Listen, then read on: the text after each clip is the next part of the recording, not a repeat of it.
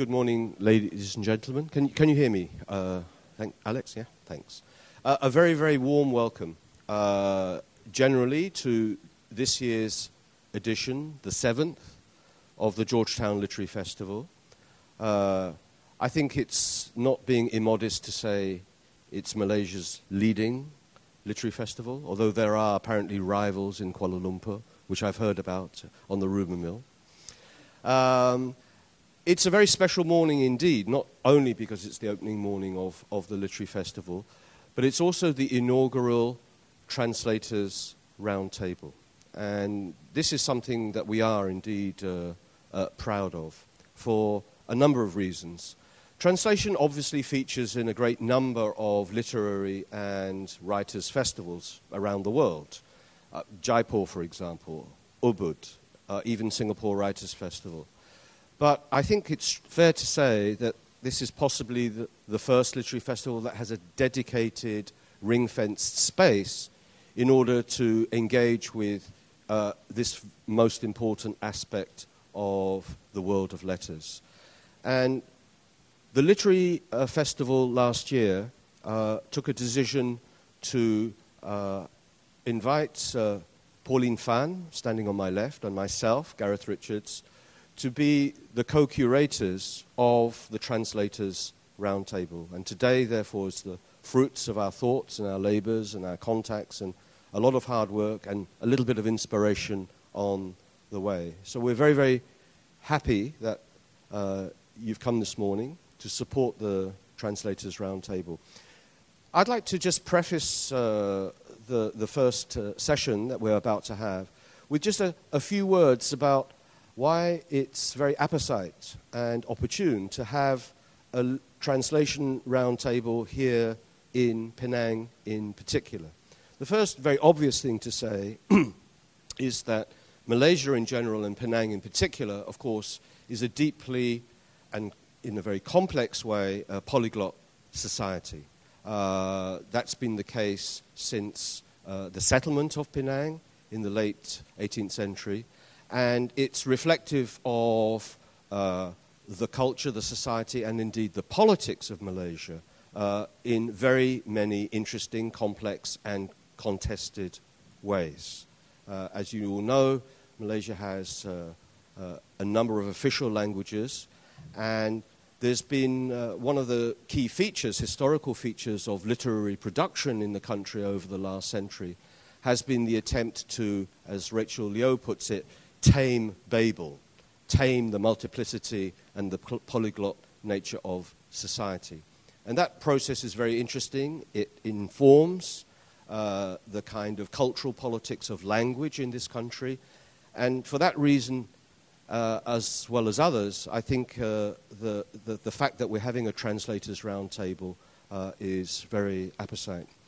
A second interesting socio-linguistic fact is that all the world's 4 great writing systems have a presence here in Penang. That may confuse some of you. So let me just explain a little bit. Broadly speaking, sociolinguists divide the world's languages into 4 major writing systems. So if we have an alphabetic system, of course represented by Rumi Malay, we have the ideogram system, of course represented in Chinese languages. We also have Abjad, derived from Semitic languages, which is the script in which Jawi Malay is presented. And not forgetting, of course, Abugida, which is the script used in Brahmic languages, including one of the world's great and oldest languages, Tamil. And all 4 of those languages are represented here both in everyday life and in official discourse. Just think for a moment of this building, this very fine building, but the street that we are sitting on, Gat Lebu China. 3 words, already carrying 3 different language codes and 3 different cultural communities. Gat, of course, from Indian subcontinent, Lebu, Malay, China, the Malay word, but for China. So that's just an interesting little snippet. Another historical reason that I think makes the Translators Roundtable apposite for the Literary Festival is the simple historical fact that Penang has been one of the great publishing and print hubs of the Nusantara of Southeast Asia since the first decades of the 19th century. The first printing press was set up here in 1806, and inevitably the print revolution also fostered translation a tradition in the region. And it's very important to underline the fact that this tradition was not in what you would expect always a translation into the metropolitan language, i.e. in this area into English. The networks of translation were far more interesting and far more complex than that. Let me just give you a couple of examples. The importation of Chinese classical literature, some of the great literary texts from the classical canon, brought into the Nusantara, brought into Penang, Singapore, the Straits, via Peranakan translators, and their works rendered into Malay. So you have a very interesting linkage there between classical Chinese literature and the Malay world. Or, and I always like this particular example, the fact that French detective fiction of the 19th century brought into Penang Malay, translated by Al-Hadi and others, via Arabic translation. So there's kind of a double movement there going on. And this was Penang. This was publishing and printing houses in the streets not more than a kilometer from here. So I think Penang has a very rich tradition, and I think part of what we're doing today is to honor that tradition and to carry that tradition forward in new and exciting ways. We have, I think, a marvelous roster of speakers for the Translators Roundtable, but the people involved in translation work are by no means confined to those who will be speaking today. And we have people who've worked as translators, as editors, as publishers, as humble booksellers, as myself, to promote and take forward literature in translation. Their work ranges from classical Chinese and Sanskrit. We have Ashia Sata here, the great translator of the Ramayana, to people working in very everyday, gritty, urban, 21st century, vernacular-driven texts. So a huge panoply, a huge range of texts are represented by our speakers. So with those few words of introduction, a very, very warm welcome to all of you. And I'm going to hand over now to my co-curator, who's going to lead us through the first substantive session of the Translators Roundtable. Please give a warm welcome to Pauline Fan. Thank you very much, Gareth. I'm going to introduce and welcome both panelists to join me here.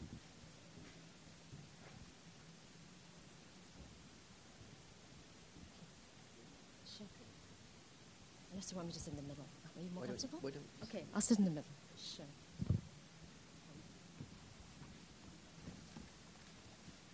Thank you, Gareth, for that wonderful introduction. It is really a privilege to be here with all of you and with such eminent panelists. Let me just briefly introduce both my panelists here. John McGlynn is the co-founder of the now legendary Lontar Foundation in Indonesia, which is at least 30 years old. It's really become one of the seminal institutions of the region, and completely dedicated to the translation of Indonesian literary works into English. Only into English? Mostly into English, primarily into English. And it's really been one of the foremost bodies out there which is really introducing Indonesian literature to the world, both across the ages, both classical texts as well as modernist and postmodern texts. And we're also very, very pleased to have here Lee Yew Leong, who is the founding editor of Asymptote, which is the premier site and of literary translation in the world now. And for those of you who haven't visited Asymptote, please do. It's a journal that really gathers together some of the most eminent and most exciting names in literary translation. It's really done some incredible work in, I think, opening up the readership to foreign texts, opening up the readership of the English world to foreign texts. It's doing some very interesting work, not only of showcasing translation, but also of showcasing and thinking about translation itself and why it matters, engaging eminent translators in discussions and so forth. So I do just want to start by saying that the title of the panel, The Tongue Set Free, some of you may think that it rings a bell. Some of you may have read it somewhere before, and it is actually a title that is borrowed from the English translation of a German text. The German text is the memoir, the first volume of the memoir by Elias Canetti, and which in German actually is called Die gerettete Zunge, which doesn't really translate into, the literal translation is not the tongue set free. In the German sense, it really means that the tongue has been rescued or saved. Gerettete, so retten is to save. And Elias Canetti had started off this memoir with this episode. It was his earliest memory, actually, of him kind of almost a horrible experience, kind of menacing experience that he had as a child, where his neighbor had come to him and with a jackknife and threatened to cut off his tongue.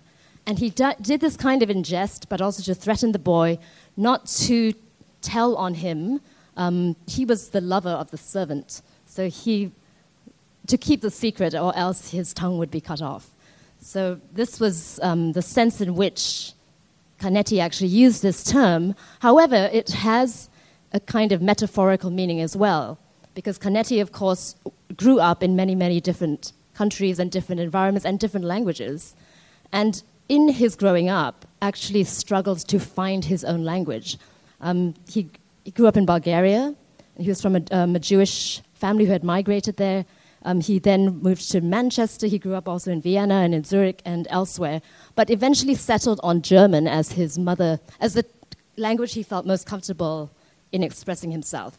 But in doing that, and this is very clear in his memoir, is that in itself, he was sort of rescuing his own language from silence, and also to find how best to use that language in a way that would to encapsulate his own experience. Some of this, I think, is extremely relevant to the act of translation. It's why I actually settled on this title for this panel, Die gerettete Zunge, in both ways. I think we do, sometimes the act of translation is an act of, if not saving, perhaps rescuing or garnering something that might be lost in translation. Also an act of finding something new. So I do just want to engage now my two speakers. Of course, both translation, of course, is a translation not just of language and not just of meaning. It's also a translation of a culture in itself, and each culture, of course, carries with it inherited meanings as well as things that are untranslatable. I think in both your work, perhaps I'll start with John, because you're working with Indonesian, which is Bahasa Indonesia, which does carry a kind of a very strong cultural heritage. How do you work through that in your translation? I mean, how do you translate something that is so embedded in a culture? Gosh. Good morning, everybody. Thank you, Pauline, for moderating this session. Thank you, Gareth, for inviting me. Thank you, Bernice, wherever she is. But I don't know. Where do I start? I fell into Indonesia. I came to Indonesia 40 years ago after studying wayang kulit, the shadow puppet theater. I had no intention of ever becoming a translator. But after becoming semi-fluent in Indonesian and constantly being asked to translate into English by artist friends that I had met, literary friends that I had met, it became fun for me. It became a game for me. There's always difficulty in translating anything from target language to source language, but it is a game. And the tongue set free. Well, I found people talk about the restriction of translation. I found a freedom actually. The thing is, with English, with all our tenses and our genders and that kind of thing. And then in Indonesian, without tense, without gender. And we have to make that equivalent in English. It just became a game for me. I don't know what else to say besides you try to recreate, and you can't just translate. You do have to recreate. You have to embed knowledge. I mean, you have to, let's take an example, Amir Hamza, the classic Malay Indonesian poet. If you don't know Sufism, if you don't know, Malay traditions, if you don't know, well, you can translate one level of that language into English, but you can't translate everything. You do have to make your choices there, and which is why I've never translated Amir Hamza, because because I don't want to give up those other three levels that I could translate. And Yew Leong, I'd like to ask you a similar question, also about this idea of language either being something that is imprisoning or something that is liberating. I mean, it does, in some senses, we are restricted by language, and in the sense that we can't, or we can, but it's difficult to think outside of language, and it's difficult to express oneself outside of language. But in doing that, are we imprisoned somehow in that language, and how do we actually work our way out of that prison? I also want to thank Bernice, Pauline, yourself, and Gareth for inviting me to this. Are you listening? Okay. To this panel. First of all, I actually felt quite stumped by this question at first, and I was thinking in terms of like maybe unlocking the language so that more people, let's say if you were writing in Malay or in Chinese, but maybe you want to reach a global audience of English readers, so translation would be a means of liberating that language. But I was also talking to a literary agent yesterday, and she spoke about liberation in terms of the commercial potential of when works are translated into English. There's so much more readers who will buy your books, etc., etc. But I felt that this was all to do with the actual outcome of the translation, the translated product. And I wanted to talk about how a writer himself can be liberated or can feel imprisoned by the choice of language with which he uses to write, right? And so I thought about it, and I felt that maybe the best way to answer this question would be to look at some of the interviews with some multilingual writers that we've published, including Ha-Jin or Yuko Otomo. Both of them, their native languages were Chinese and Japanese respectively, but they chose to write in English instead, right? And for Ha-Jin, he felt that writing in Chinese, he kept feeling the shadow of censorship looming over him. So that's how he came to write in English, which is not even his most comfortable language that he feels comfortable expressing himself with, right? And he finds liberation in being alone. He's sort of like this trailblazing figure of Chinese letters who has chosen instead to write in English. And that for him, the fact that he's figuring out his own way, that is a liberation for him. On the other hand, you have Yuko Otomo, and she she encapsulated it so well that I think that the best way to convey what she actually said would be to actually quote her. And this is what she said. And she uses the term axophonic. Axophonic means you're writing in a language that's not your native language, okay? So here, I'm just going to read from this passage. Although disadvantages look more evident, axophonic writers have certain advantages. We are given a rare opportunity to mirror ourselves in a multi-language identity. As we experience similarities and differences between languages, we learn how to break, alter, or invent rules for our new reality. So you have this really cool concept of, you're actually switching skins. And in switching skins, you find a new identity, and that's very liberating for her as a writer. So I think that these two writers offer us some kind of answer to this question of imprisonment and liberation within a language. Related to that, I just want to maybe bring people back. Many of you probably know this essay very well, but Walter Benjamin wrote a very seminal essay called The Task of the Translator.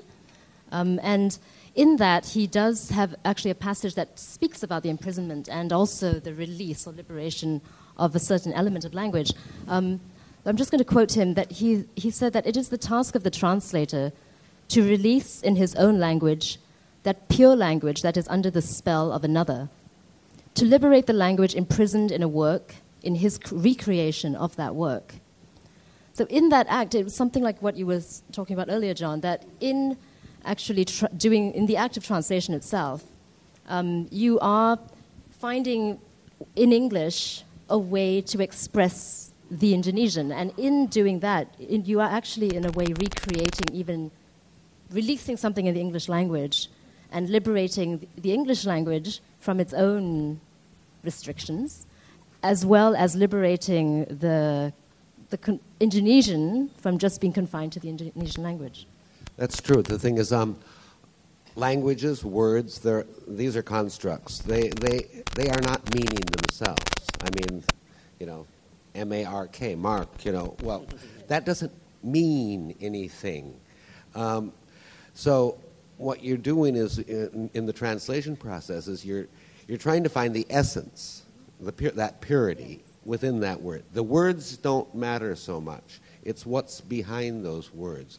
And you try to find that essence and change it into the similar, if possible, similar or essence in your target language. But, of course, we're talking about as if translation is just a one-way thing. The thing is, we translate from, let's say, Indonesian or Malay in English. Well, then it's trapped in English, too. I mean, the thing is, there's a hell of a lot more languages than English around the world. And how do we set that free around the world? And that's the big question. Certainly that's one of the questions we deal with, I think, in Malaysia. Sometimes, we do feel there are, like Gareth said, it's a polyglot society, multilingual society, but very often we don't even read each other. We have these kind of existing communities, the Malay literary scene, the English language literary scene, the Chinese and the Tamil, but very often we're not even translating across each other, and we are quite isolated, to be honest. Hopefully this is one of the efforts that we're trying to actually speak a little bit more closely and really discover one another a little more closely. And Yew Leong, maybe you could also respond to John's question about how do you actually liberate so translating into English, but then English itself is the kind of confined. So for example, some of you may know about this Sapir-Whorf hypothesis. Well, basically, it's just a fancy name for a concept that states that one's experience of the world is inextricably bound to the language with which one uses to perceive the world. So, for example, depending on the number of types and basic color words you have in your vocabulary, you would experience a rainbow completely differently from another person of a different language. So this is sort of like a really strange idea for some of us who are multilingual, who don't really feel that way when we suddenly speak in English and you know. But we were talking in Mandarin just a few minutes ago. So I feel that translators don't often subscribe to this worldview. They're more optimistic, right? They're more optimistic. They trust in what you would call the linguistic hospitality of the target language. Okay, so to use that metaphor a little bit more, let's say the original is your home and it's where you live. And maybe translation as a process is like traveling overseas without a suitcase. And maybe the outcome of translation could be staying in a hotel room, like the Royal Shulan Penang, right? And so even though you are used to Colgate, the toothpaste in your home, you know, Whispermint in the hotel room does the trick just as well. And then there are new horizons when you look out of the window, right? And just the people you see are different. Well, the number of audiences and the kind of reception to your literary work changes when it's in a different language. As to John's wonderful question about what we can do to truly liberate, you know, a translation, a piece of work, right? Well, I can think of one way, which is to commission multiple translations into as many languages as you can think of. And we actually did this at Asymptote. Actually, there's a brochure I brought with me today. I actually have more of it in my bag, and I'll be happy to give any of you the brochure if you are interested in hearing more about my magazine. My Asymptote is a really multi-continental endeavor. We're currently 100 strong, and so we're able to do a lot of things that a lot of other magazines can't even dream of. So, for example, in 2014, there was this, I don't know if you read in the news, but 43 Mexican girls who were abducted from a school. They were just disappeared, right? And there was this Mexican poet, David Erta, and he wrote this very stirring poem called Say Ayotzinapa, which Ayotzinapa is the name of the region where the school is found. And within 10 days actually, of his writing the poem, our entire team worked hard on 20 translations from the Arabic to the Bosnian to the Croatian, and we turned it around. We presented it along with an introduction by Bolivia Yoseli, a very rising Mexican novelist.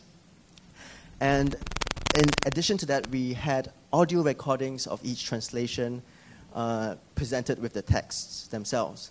And so I was quite heartened when it was picked up. This audible global coming together was picked up by Reforma, one of the largest Mexican newspapers. And the news of what we had done even reached the school itself in Ayotzinapa. So through this endeavor, one of the poorest regions in Mexico actually was able to find that, you know, they were not alone. There were voices from all over the world pinging back and showing their support and their solidarity. And I think that this is an example of a kind of multilingual translation project, what it can do to sort of like spread the world and really liberate something like literature. Yeah. Could I add something? We talk about translating. Oftentimes, translation is viewed as kind of a child, an orphan child, but an orphan, and not. It's not the true language. The thing is, what we do when we translate, I mean, we also enrich those other languages. I mean, think of English. I mean, if we didn't have all the French words, if we didn't have the German words, if we didn't have the Italian words, if we didn't have amok or catsup or, you know, all these words from Malay, you know, English would be a very different word, you know. And the same way in Indonesian, all these Arabic and Sanskrit-based words, you know, we're enriching. Even in literature itself, I think like the translations, even however flawed, of Ezra Pound, of classical Chinese, even though there are flaws in them, I think really enriched the English language and that period of modernism as well. Similarly, in the German, the translations of someone like Paul Celan from the Russian, his translations of Osip Mandelstam are really masterpieces in themselves, and I think really rank with some of the best German literature that has ever been written. I mean, translations themselves can really be works of art. Perhaps you could talk a little bit, John, about what urged you and your co-founders really to set up the Lontar Foundation, and what was, at the time, 30 years ago, what was it that was happening in the world that really brought you to that decision that you need to have this kind of this institutional organization in Indonesia? Well, given that I'm speaking here in Malaysia, you probably also know that we get very little coverage. We get very little positive coverage outside of the region. And in Indonesia, when I first came there 40 years ago, the only things that made it into the media was corruption, blah, blah, blah, blah, blah. All these things that should be reported, yes, but there was no balance. And I had gotten to know enough Indonesian, read enough Indonesian, that I was saying, my God, why aren't, people seeing this side of Indonesia too? At least to create a balance. That was the initial thing. And then there's another reason is also, I wanted my family, my loved ones in the United States to know what I was doing in Indonesia. And the only way I could do that was through translating. And then the third is after this process of discovery. There is a canon of literature in Indonesian, but it's not reflected in English. And what were those first works that were translated? It was my first one was a collection of women's poetry, actually, and then I'm one of the few translators who do a lot of poetry, because I think that in Indonesian, Malay at least, that literary genre is the strongest. I do feel that. And next, Sherpan, short stories, and after that, only the novel. But I like to translate what I like, and and then, as I said earlier, it's a game. Oh, can I make that in English? I mean, I first studied Malay a long time ago, and a couple years ago, I translated Syair Lampung Karam, a syair, which I did in syair format in English, which was, a big challenge. And Yew Leong, similarly, what was it, and when actually was Asymptote founded? 2011, but I started working on it from July 2010 onwards. And was it you with a group of people who came together? Was it just your brainchild? Well, actually, it was pretty much me. I came up with everything, even the money, the idea, the name. And I was the one really pulling all the weight at the beginning. Most of them, the other team members, were working as sort of like editors, but they didn't really do anything for the copy. In terms of editing, there's a lot of things to do, right? There's uploading the content, there's proofreading. So they were all sort of detached from the process, but they helped to solicit work, which was still very integral to Asymptote. What pushed you to found? Yeah, what pushed me to found? That's a really good question. I think it all goes back to 2002, 2003. I think that year my visual arts professor gave me a book called The Gift by Lewis Hyde. And in the book, he talks about Hyde talks about George Bernard Shaw's quotation. Like, this is really good. So if you have an apple and I have an apple, and if we exchange apples, we'll each get an apple back, right? But if you have an idea, and if someone else has an idea, and you talk to each other, and at the end of conversation, you get 2 ideas each, right? So similarly with intangible works of art, like literature, poems, short stories, the potential to reach millions is really there. And the way to unlock it is really through translation itself. And I was at that point, feeling like, there are not so many avenues for Asian writing, all the stuff that I love from Taiwan or Singapore isn't making its way out to English audiences around the world. I felt very much that, you had all these white publishers who were based in New York and London offices who were deciding what the world reads, right? And look at where it's gotten us. In the last 5 years, you have 3 Nobel Prize winners who write in English. In the last 10 years, you have 9 out of 10 who write in a European language. The only one being Mo Yan, who writes in Chinese, right? So this is very skewed. This is a really skewed canon that we call world literature, which is really ironic, given that it's so Eurocentric.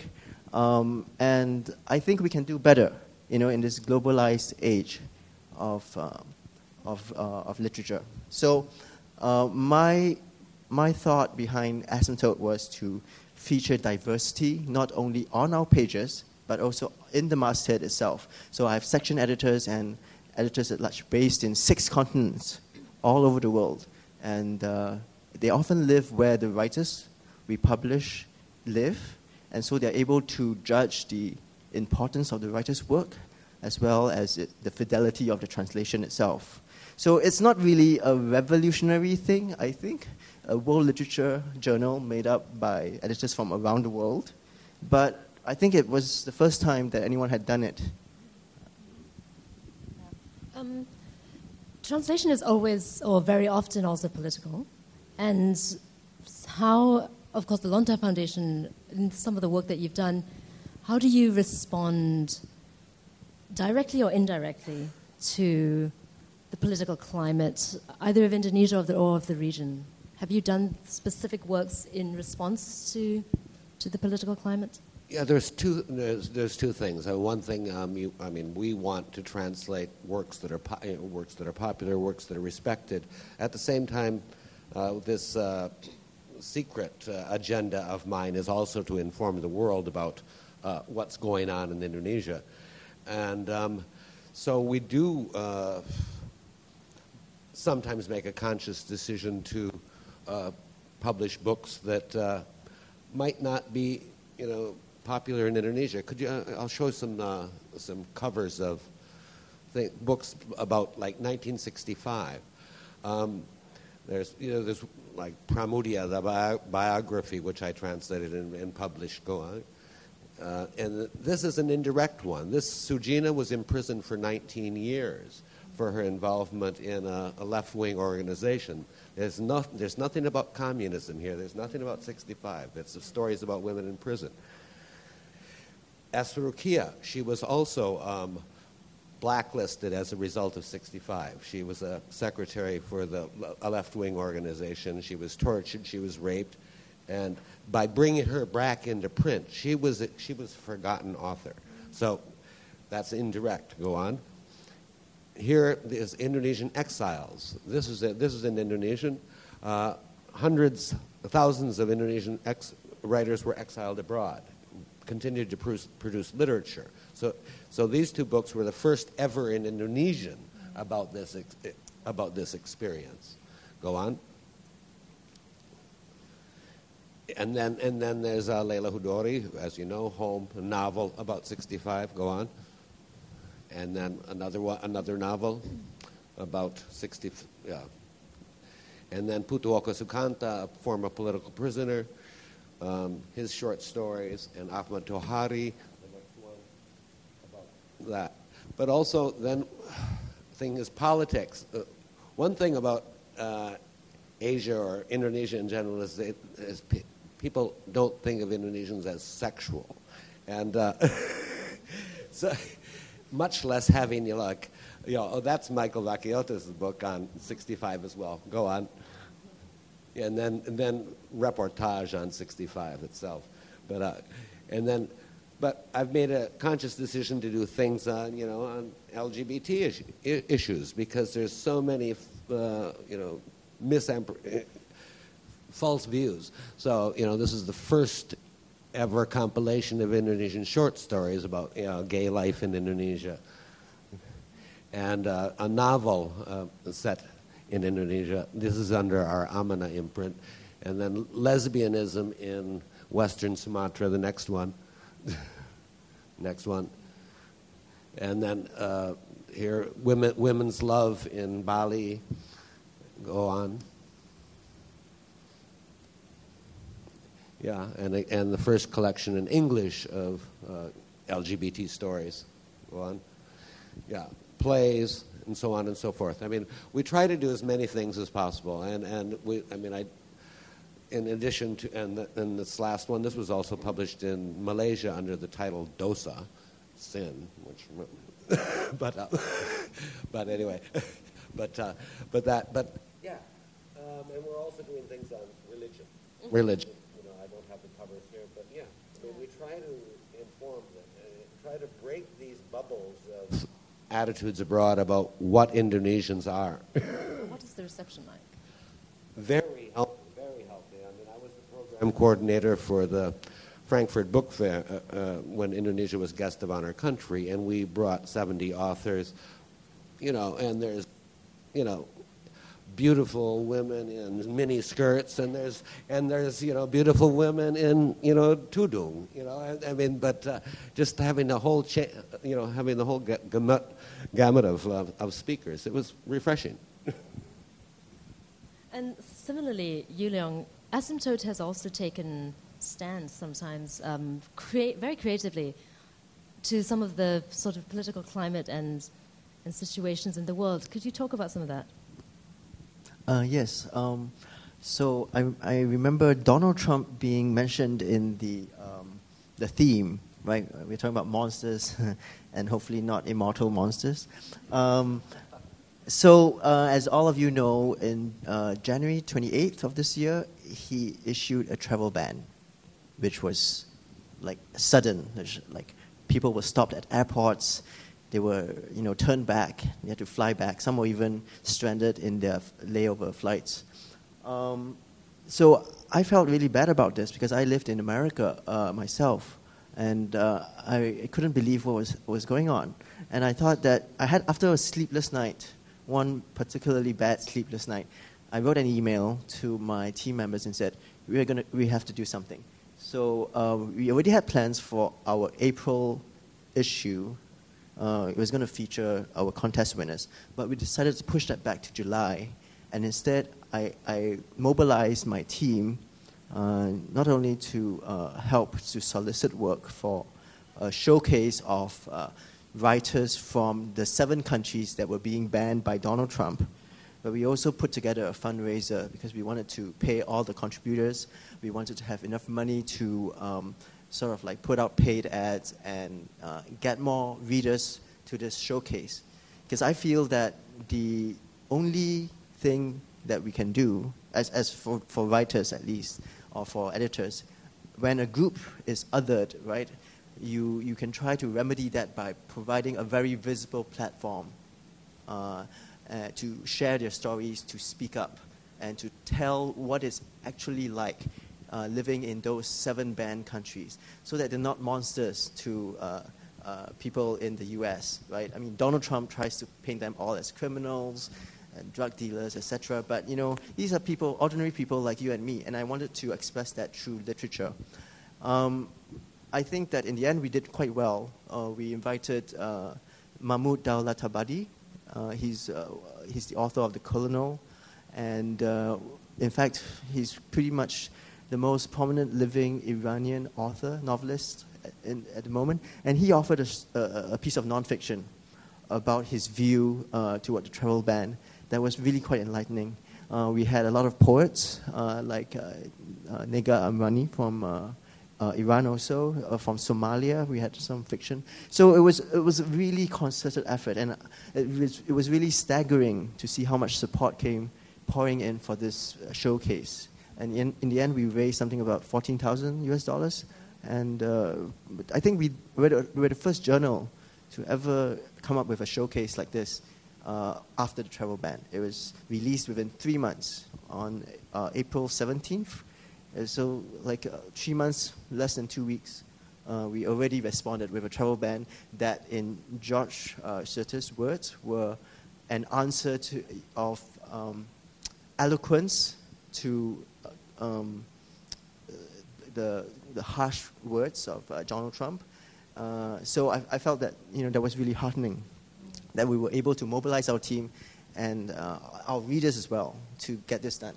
Yeah, similarly, and I appreciate that. 100 days after 9/11 happened, we published a collection of short stories and poetry by Indonesian authors who had lived in the United States and wrote about their experience in New York and that kind of thing, again, to show these people are not enemies, these, which was very well received. We didn't make $14,000. Well, $14,000, we didn't make it either. We just poured all the money back towards the writers and also to the actual showcase. Yeah. So before I open up questions to the floor, actually, in terms of fundraising, how actually do you finance the Lontar Foundation? I mean, it can't be through book sales. No, it's definitely not through book sales. People like Gareth over there take so much, But, the simple mathematics of the publishing industry doesn't work today, where you have to give 60% to distributors, 30% is cost of production, 10% royalties, then 30% cost of translation. So, so we're in the hole already. But Lontar survived by begging, basically, by begging. We do make about 30% of our income on sales, about 30% on contributions from philanthropists, and 30% what we call kind of projects. Like I'll do a big coffee table book on which I'll make a hefty sum of money. But otherwise, it's not sustainable. Asymptote sustainable? Yes. I think we are definitely not sustainable. At least you're making like 30%. You can break it down. For me, I've just absorbed all the costs, other than sinking $50,000 of my own money into this platform that I truly believe in. The way I've done it is to keep the labor costs to almost zero. Like we are really driven by volunteers from all over the world. Who volunteer anything from 4 to 12 hours a week, but I'm the one who puts in about 50 hours. And when work is not done well, or it just falls through at the last minute, everything accrues to me. Yeah, and there's translators. If translators were not paid so shittily, yes, we couldn't survive either. Yeah, we face a lot of challenges. We have a lot of challenges because we are not a nationalistic foundation. I imagine that you might get some funding from Indonesian government, or not really, but maybe people who believe in Indonesian literature, right? Who are wealthy Indonesian businessmen, patrons. Yeah, but almost everybody wants something, the tit for tat kind of thing. They want their logo, or they want their face, or they want their something. Yeah, added to that, I think is the problem of the fact that literature is a private experience, right? It's not like a festival where people show up. There are all these like logos that you can display, and I'm a proud supporter of the Georgetown Literary Festival, but when it's reading, all the most important process of reading, is late at night when you're curled up with an iPad, just before going to sleep, right? So who would want to sponsor that? Because nobody's going to really Yeah, or you want to do a book on LGBT issues, and excuse me, the sponsor's kind of... I actually wanted to say something. We've definitely looked at all the different ways to sustain ourselves, and I'm glad that we found one viable way. And those of you who are American and in the UK especially, we are going to launch what is called an Asymptote book club. So those subscription services that some people might have in the States. For example, you just pay a fixed sum, like $20, and every month maybe this makeup company sends you a box of goodies. It's all a surprise. You open the box, you don't know what you'll find, right? We're thinking of doing the same thing for world literature, right? We're partnering with a lot of independent publishers to pick a surprise world literature title that will be sent to you every month for 12 months. So over a year, maybe you pay $180. You get 12 books, and they're all specially selected by Asymptote editors. Yeah, it's a great idea. We're also registered as a nonprofit organization in the United States, so companies in the United States can give us money for tax benefit. Okay, I'm going to open up questions to the audience. Please engage our eminent and wonderful speakers. Don't be shy.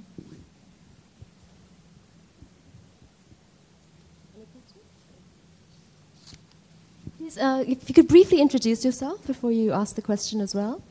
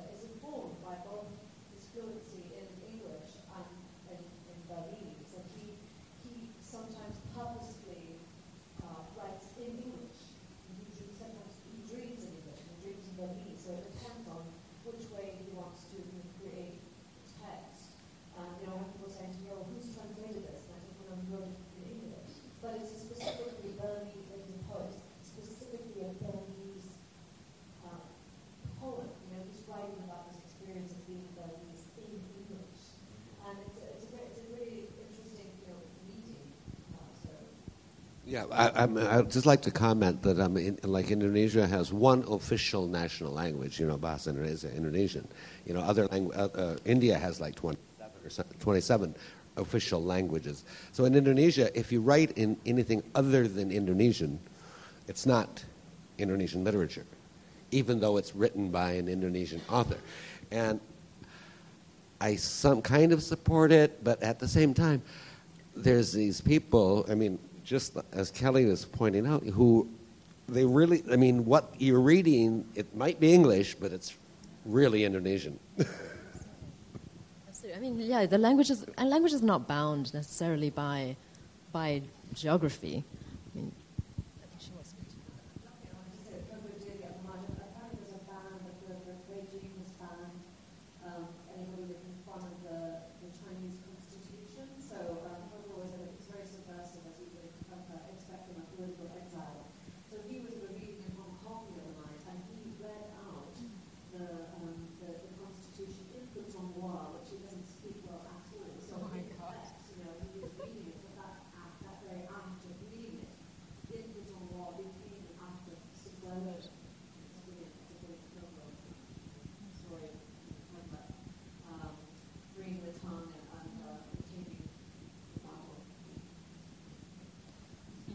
Speaking of freeing the tongue, I should point out the fact that we are also a journal that has been a home for a lot of multilingual writing.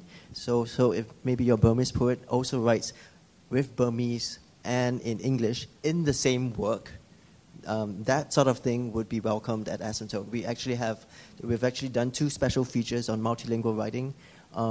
I think that we're now really past the age of like national borders, like one national language, etc. We really like to encourage this sort of experimentation, and there's probably a lot of multilingualism in the Malaysian community as well.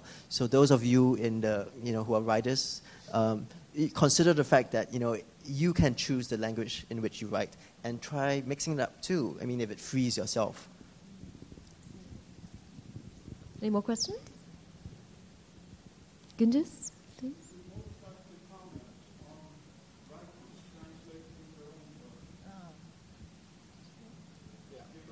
About writers translating their own work. Well, if they're fluent in the target language, fine.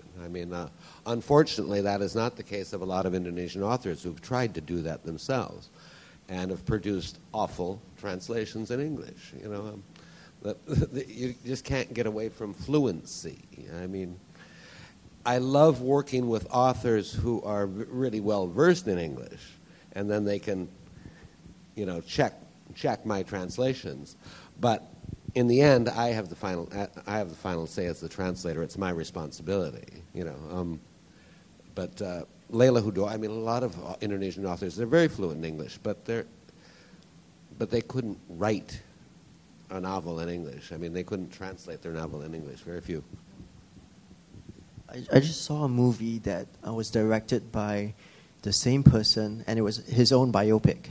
And I think that's a bad idea in general, because you don't have the distance to really grasp the true artistic value of the text, or the work, or your life even. What's true about that biopic, right? I wouldn't say outright that self-translations are bad. I mean, sometimes you really do have a wonderful bilingual who is able to write equally effectively in both languages, but that's been far and few in between, I would say. Yeah, and the thing is, the translation being the recreation process, the thing is, poetry, novel, I do not put footnotes. In my things. I try to embed the information that is necessary somewhere within the text so you get the meaning. But the novelist, if she or he translates, they tend to not know those things that are missing. There's another question?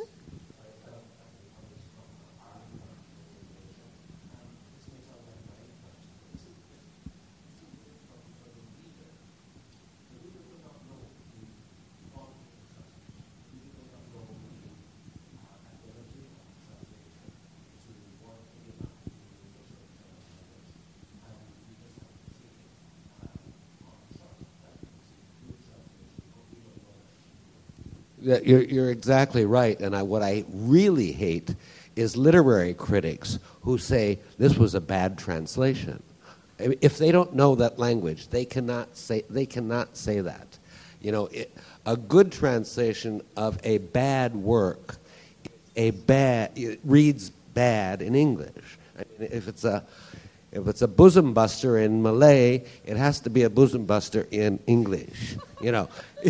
You don't make it into Shakespeare, But yes, but the thing is, we as the reader can only judge the we can't judge the felicity of the translation, but we can judge the fluency of the English, and that's all we can do. Sometimes for older works, perhaps some of the works of sort of classic modernism, when you have multiple translations, then you can actually start to see perhaps which translation reads better. And there have been, for that very reason, sometimes there have been multiple translations because one translator has found that a previous translation didn't quite work or perhaps even had errors and is then revised. If I could just play devil's advocate.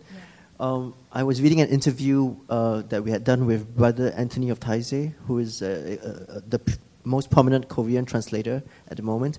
And he actually said that in judging Korean to English translations, the perfect judge would actually be someone who didn't know Korean at all, because he's basically going to select this work and he's going to judge it based on whether it stands up against all the other English texts out there in the world. So if you're a reader of world literature, obviously it has to be faithful, right, to a certain extent, but whether it works in English, whether it's a live sparrow as opposed to a stuffed eagle, that's the question that's on the minds of judges in judging a work of translation.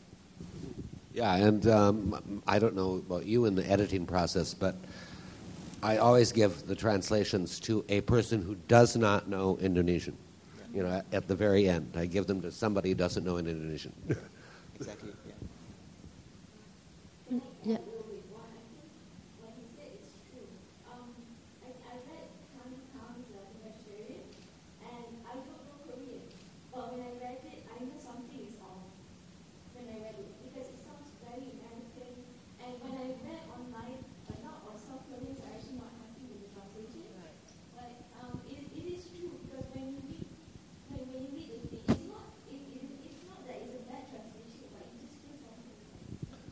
What's this thing about American here?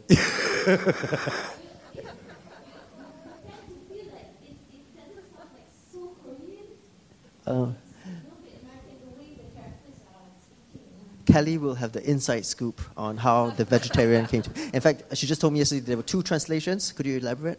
Yeah, that's true. This book was translated 12 years ago by a very young, up-and-coming translator who was very highly praised for her translation of the original script.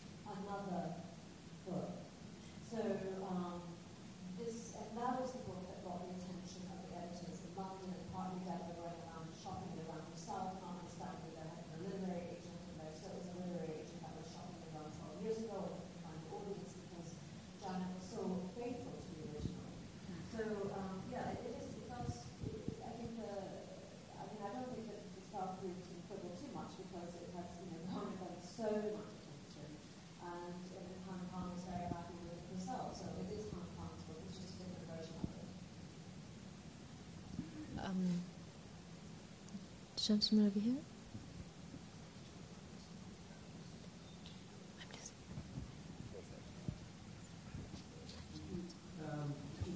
What happened to this translation? In the actual translation, are you doing what Misha called you make regulations?